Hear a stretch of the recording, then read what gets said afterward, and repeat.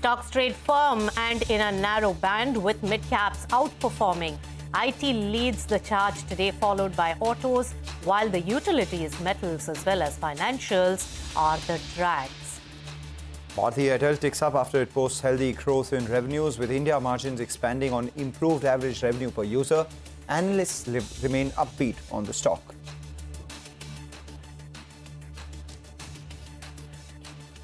Select startups write to the government and the RBI seeking relief for Paytm Payments Bank. Meanwhile, both Jio Financial Services and Paytm rubbish the reports of a prospective wallet's business deal. Suven Pharma slides on a sharp fall in sales and profits, while a decline in sales hurts Prince Pipes.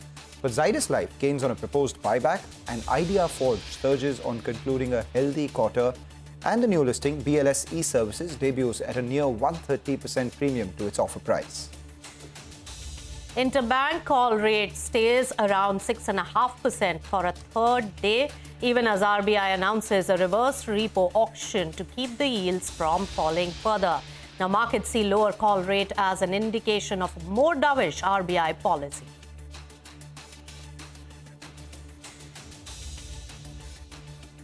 Hello and welcome. You've tuned into Business Lunch. I'm Nisha Podar, and with me today is Mangalam Malu. Hi, Mangalam. Hi. So the market is looking buoyant today. Of course, Nifty 50 has given up the 21,900 level, but still holding strong at the moment, over 0.5% gain in trade. So status check of the market at lunch hour. Well, it's the gain of about over 100 points when we talk about Nifty 50, while sensex is gaining with over 350 points at this point. And mid-caps are showing slight bit of outperformance to the key indices, 0.6% gain. But what's really not performing well and is in the red is Bank Nifty, 0.34% down in trade at the moment. Advanced decline ratio because of the broader market participation and the market strength is really buoyed with more advancing stocks than the decline. The PSU momentum still carries on in most of the stocks. Some of them have seen profit taking today, but on my list right now, in terms of percentage gainers for Nifty 50 at lunch hour, HDFC Life, Maruti, TCS, Wipro, HCL Tech. So Tech is having a shining day today, Mangla. Tech is doing well, and so are the mid-caps.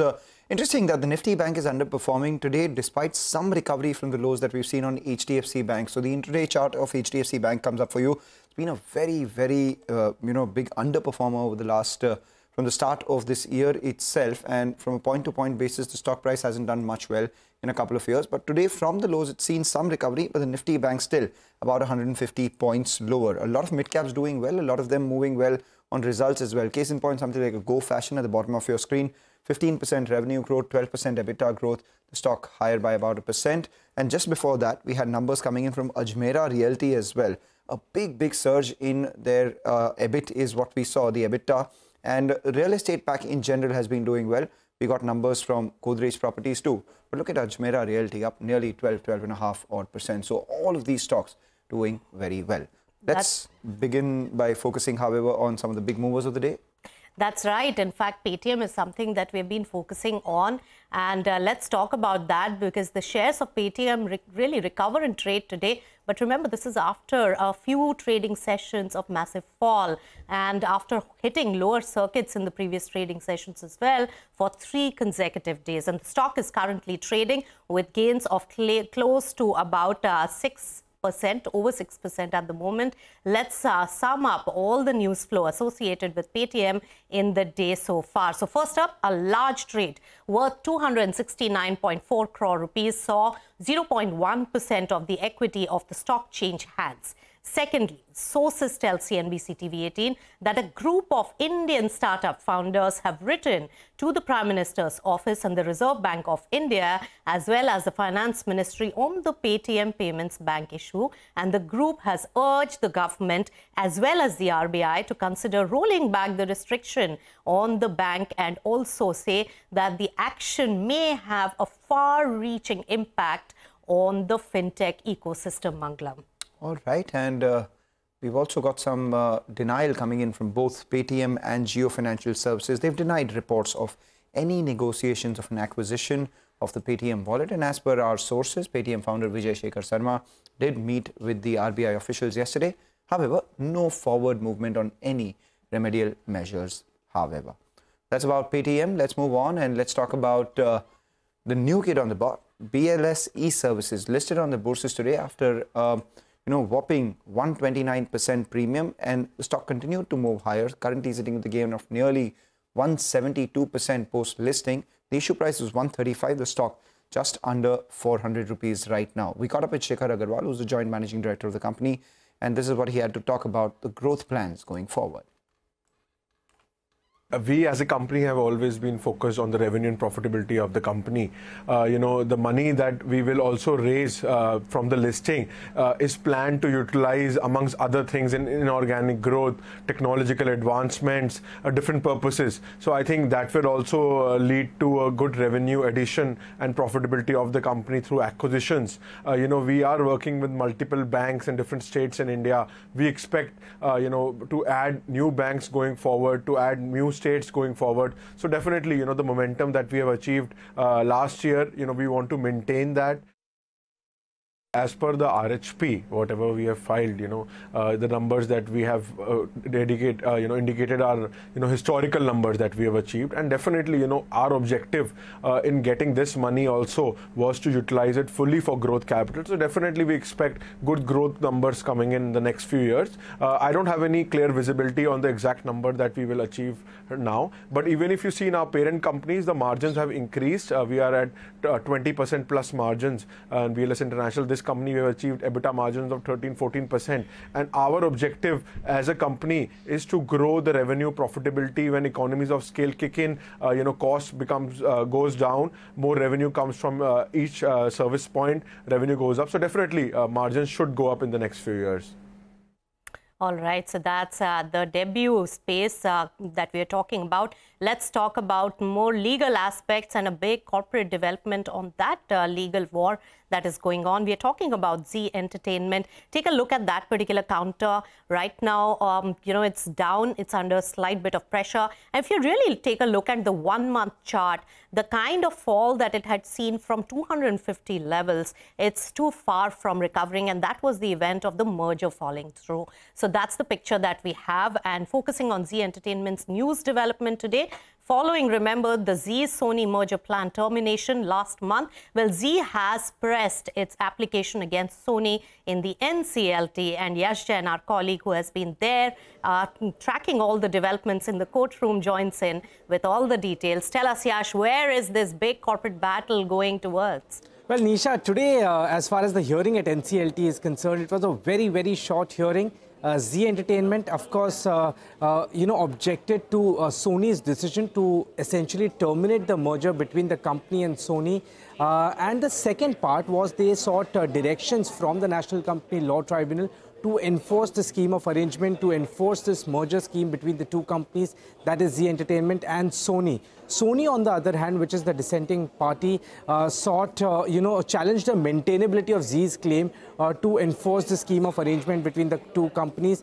There's a third party involved in this particular matter, that is Mad Men, which happens to be a shareholder of Zee Entertainment. That entity has also sought enforcement of the scheme of arrangement between the two companies. Now, of course, that matter, that application from Mad Men has been admitted by NCLT. The date that has been given for hearing as far as that matter is concerned was March 13th. Now, what happens is that the NCLT today has said that it will serve notices to both Sony, it is seeking their reply in terms of, what is their take on Zee's stance of enforcing the scheme of arrangement between the two companies. The reply to that particular notice from NCLT will have to be provided within the next 2 weeks. NCLT, clubbing the both matters from Mad Men as well as Zee Entertainment, will hear this application straight away on March 12th now.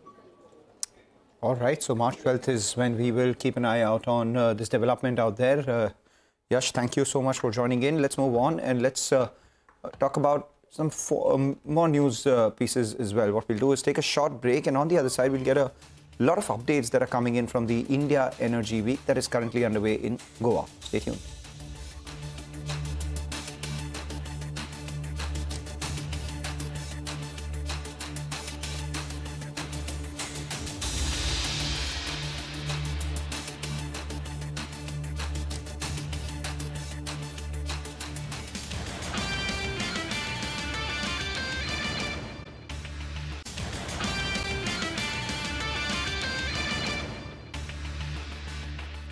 Well, at midday, we have a lot of these energy stocks doing extremely well. IOC is at the high point of trade. HPCL has been on a tear, up around 5.5%. We are seeing a decent move on GAIL, ONGC, all these energy-related stocks as well. And understandably, we have the India Energy Week, which is currently underway in Goa. Prime Minister Narendra Modi inaugurated this edition of the India Energy Week. During his address, he did emphasize on India's infrastructure development, building the nation's refining capacities, and invited investments from global leaders in energy itself.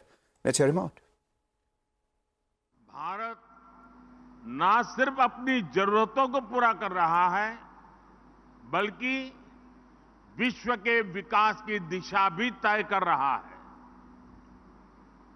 साथियों, आज भारत अपने यहां 21वीं सदी का आधुनिक infrastructure बना रहा है। हम इंफ्रास्ट्रक्चर बिल्डिंग मिशन पर काम कर रहे हैं। इस वित्तीय वर्ष में हम इंफ्रास्ट्रक्चर पर करीब 10 लाख करोड़ रुपए इन्वेस्ट कर रहे हैं।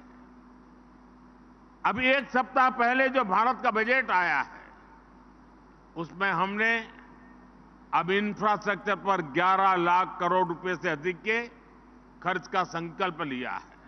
हम पहले ही विश्व के सबसे बड़े रिफाइनर में से एक है। आज हमारी रिफाइनिंग कैपेसिटी 254 MMTPA से अधिक हो गई है। हमने 2030 तक भारत की रिफाइनिंग कैपेसिटी को 450 MMTPA तक पहुंचाने का लक्ष्य रखा है कि भारत इस समय एनर्जी पर इतना निवेश कर रहा है जितना पहले कभी नहीं हुआ। और इसलिए आज दुनिया में ऑयल, गैस और एनर्जी सेक्टर से जुड़ा करीब हर लीडर भारत में निवेश करना चाहता है। कितने ही लीडर्स इस समय मेरे सामने बैठे हुए हैं। हम पूरी गर्मजोशी से आपका भी स्वागत करते हैं। All right, a lot of investments expected in the energy space. Let's also get you some more national updates for the day. And Uttarakhand Chief Minister Pushkar Singh Dhami tabled the Uniform Civil Code Bill in the State Assembly amid a 4-day special session.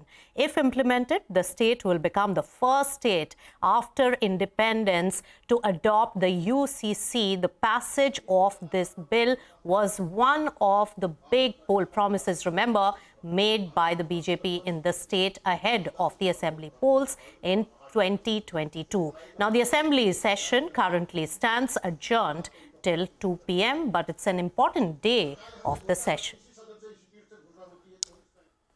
Important day indeed. What we'll do is take a short break, come back on the other side. We'll talk about what's taking place abroad. The US Secretary of State Antony Blinken tours West Asia in an effort to de-escalate tensions in Gaza. More details on that story as it develops on the other side.